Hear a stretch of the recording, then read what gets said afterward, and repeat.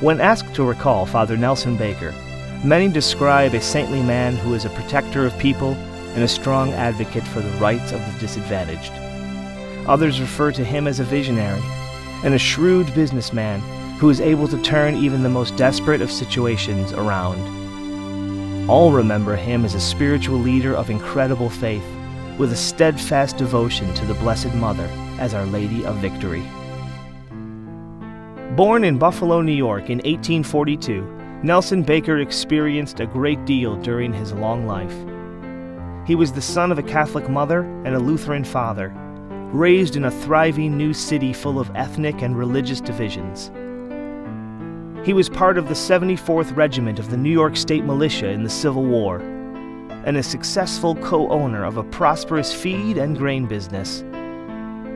Nelson was also a deeply devout Catholic who longed for meaning in his life.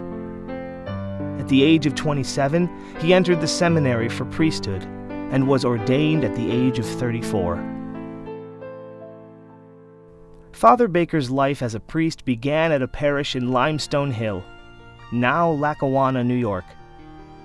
The large property consisted of St. Patrick's Church, St. Joseph's Orphanage, and St. John's Protectory, which were all in deep financial difficulty. Through innovative fundraising, both locally and nationally, Father Baker was able to save all the institutions. The Federal Post Office recognizes Father Baker as the founder of mail order solicitation. He would send letters to people all over the country. He asked postmasters to put letters in the mailboxes of people who were Irish, had Irish last names, thinking that they would be Catholic. Through his 60 years as a priest, he became known as Padre of the Poor for his charitable work. In addition to the orphanage, school, and infant home, Father Baker also constructed a maternity hospital for unwed mothers. Father Baker was a really multifaceted person. Every need he could find, whether it was for black Catholics, whether it was for orphans, whether it was for unwed mothers, or whatever it happened to be, he would say, this is the work of the church. The church has to do this.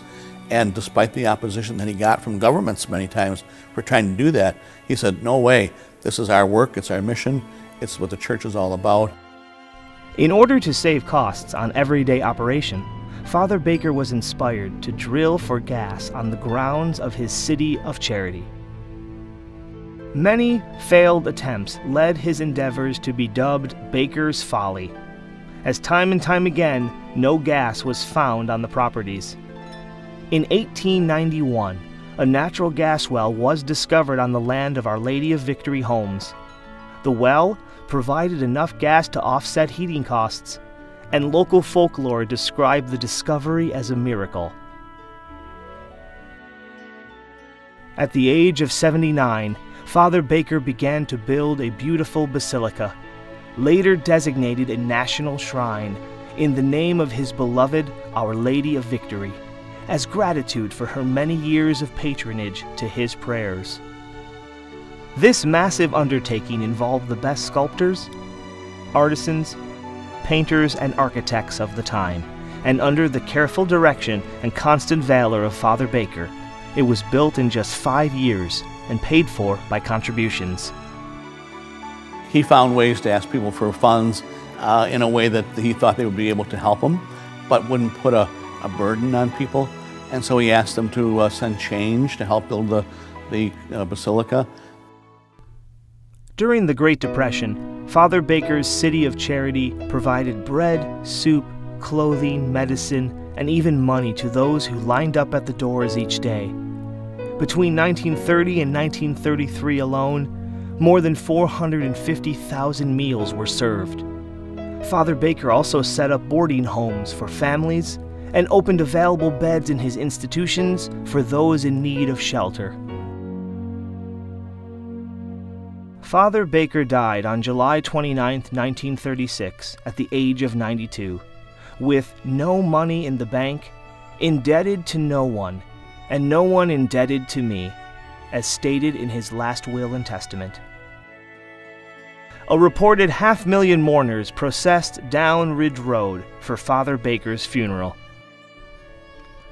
As they walk, the panoramic view of this man's many achievements, the boys' home he managed, the hospital he cared for, and the shrine that he built surround the procession in an embrace of recognition to honor this saintly man of charity.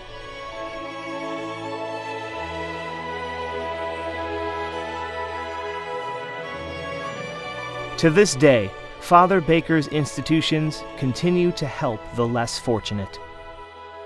He was able to set into place, whether he knew it or not, a program to care for the poor that was going to last 100 years after him, 200 years after him, maybe 300 or 400 years.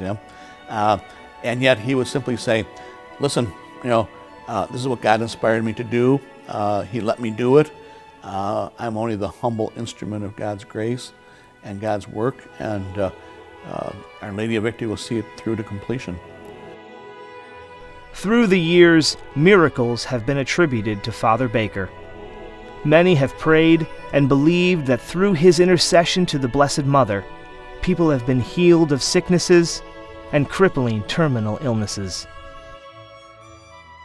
In the summer of 1998, the Congregation for the Causes of Saints in Rome recommended that Father Baker's body be transferred from nearby Holy Cross Cemetery into the basilica itself. The casket of Father Baker was placed within the grotto of Our Lady of Lourdes. Today, hundreds of people visit weekly to pray for and offer thanks to the saintly founder of Our Lady of Victory institutions and pray for his canonization into sainthood. In 2011, Pope Benedict XVI approved the document on Nelson Baker's heroic virtue and declared Father Baker venerable.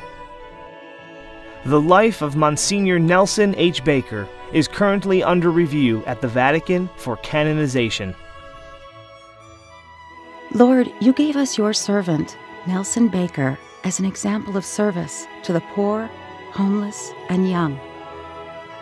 By Father Baker's ardent concern for those in need, inflame our hearts and lives with compassion for the poor, justice for the oppressed, hope for the troubled, and courage to those in doubt. We pray through the intercession of Our Lady of Victory, if it be your will, that your servant, Nelson Baker, may one day be canonized. Amen. Glory be to the Father, and to the Son, and to the Holy Spirit, as it was in the beginning, is now, and ever shall be, world without end. Amen. Glory be to the Father, and to the Son, and to the Holy Spirit, as it was in the beginning, is now, and ever shall be, world without end. Amen. Glory be to the Father, and to the Son, and to the Holy Spirit, as it was in the beginning, is now, and ever shall be, world without end. Amen.